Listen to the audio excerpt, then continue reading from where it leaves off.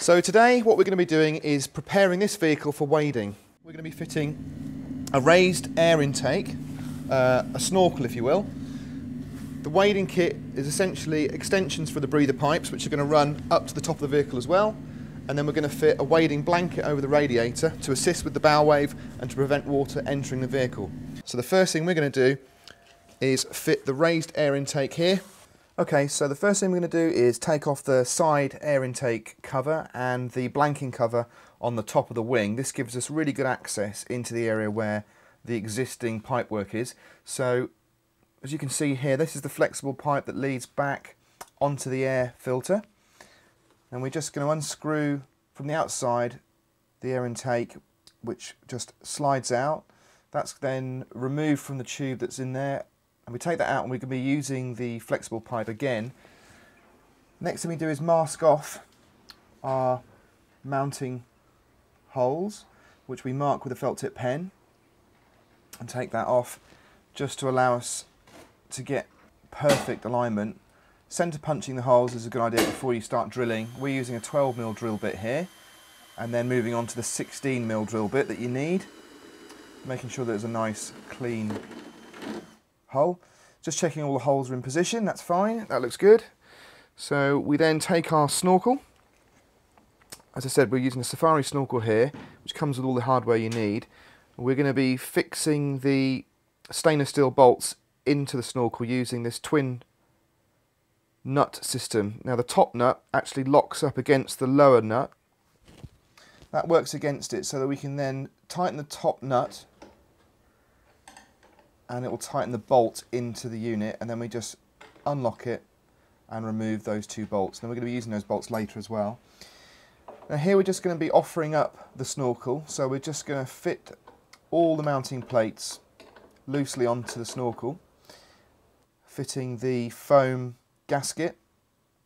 And to just actually get the snorkel onto the vehicle first, we're not going to use the nylock nuts, we're going to use standard nuts, so that we can offer the snorkel up, get that in position and fix it securely. We're then going to position the snorkel where we want it so that the mounting bracket on the window frame is central, and we mark this with a pen. And again, we're going to centre punch those holes and drill it once we've removed the internal trim from the vehicle and moved any wires out of the way for when we're drilling.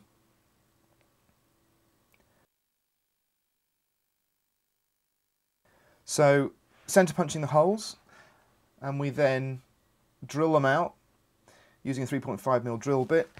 So once you've drilled these holes, you then need to use the self-tapping screws and use one on each hole, a new one on each hole, so they're nice and sharp, and do this before you actually mount the snorkel on there finally. Once everything's been positioned, it's ready now to be silicone. Now we're using silicone to actually fix the foam gaskets onto the snorkel. This prevents them moving and adds an additional seal. So we do this on the window bracket mount and also the lower area of the snorkel where it mounts onto the wing. And then we push the foam gasket over the top and just press it down firmly to make sure that the silicone spreads and it gets nicely stuck down. We do the same again on top of the bracket.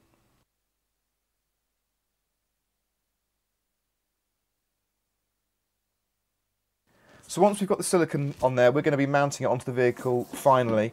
So we do this using those non-nylock nuts initially to get it in place, and then using the nylock nuts to tighten it down firmly and securely. We use the self-tapping screws again on the window frame that we've pre-threaded, screw those in tight, and that is the snorkel in position, so we're just checking for any gaps. So once we're happy with the positioning of everything, we're going to move on to the pipework, and the first thing we do is we need to install the steel joiner into the flexible hose, and we're using the existing clips on these, making sure that it's got good clearance of the steering UJ, passing it up underneath through where it's going to make a connection to the snorkel using the plastic flexible hose supplied in the kit. Now we're actually going to put washing up liquid in here to allow us to slide it onto the joints easily. So pass it through and offer it up to make sure that it's at the right angle.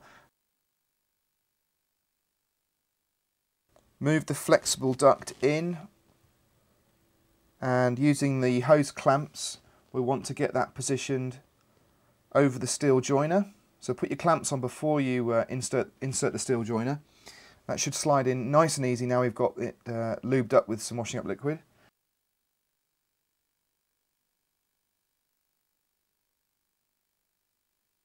Position the air entry hose onto the snout of the snorkel as it protrudes through the wing, making sure that it's inserted fully and the clamp is clamping around that snout.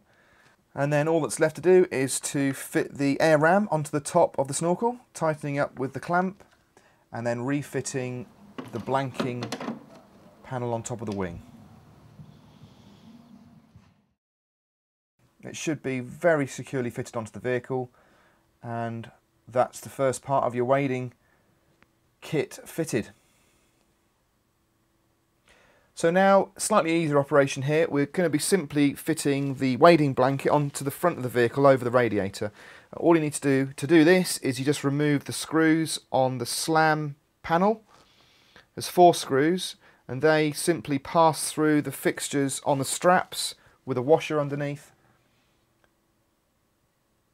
and it mounts directly over the grille. Now the great thing about this is it comes with elasticated straps, so you can attach it in the best way that suits your vehicle and simply presses it against the grille. And it can be rolled up out of the way when you're not wading, and then quite easily drop down when you're going to be wading.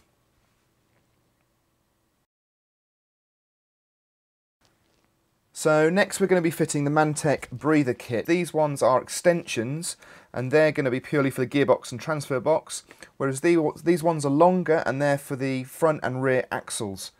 So first thing to do is locate your breather pipe on the vehicle already, and these are released by pushing down on the washer and the hose and pulling out. Make sure that your ends are very cleanly cut and not blocked. And when we're going to be passing these breather pipes through the vehicle for the best possible routing and location, we cover the ends with tape to make sure no dirt gets in there. So simply to install your new breather pipe, push in and pull up to make sure it's securely in there. Follow the existing route of your old breather pipe. We've actually decided to pass the rear breather pipe up into the hood stick.